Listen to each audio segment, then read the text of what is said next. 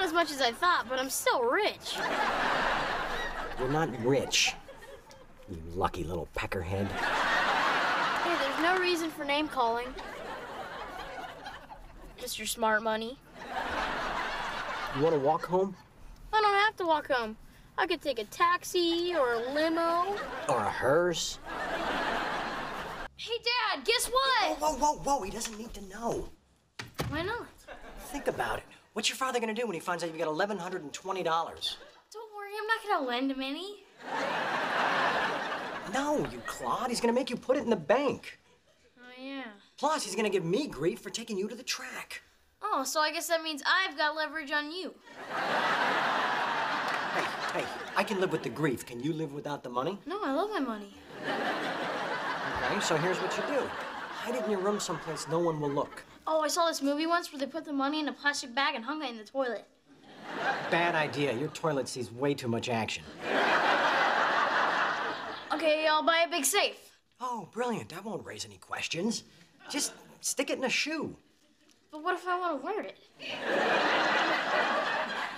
Then put it in a different shoe. But not the same pair, right? Correct.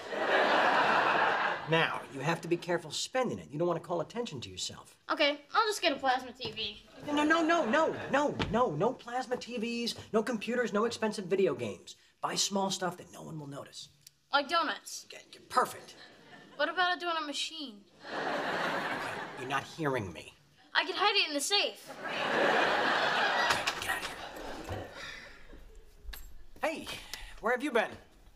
I told you, the DMV. All day? You should have made an appointment.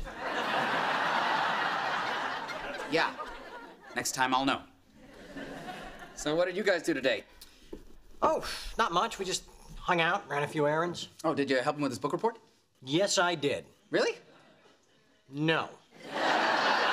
Charlie, you said you'd help him. Yeah, well, you said you'd only be living here for a couple of weeks. And you weren't drunk when you said it. Fair enough. So you guys just ran errands all day? Yes, errands.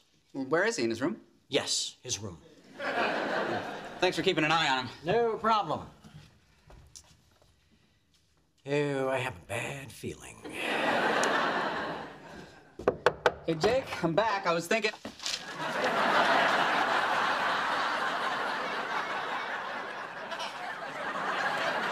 Uncle Charlie made me go to the track.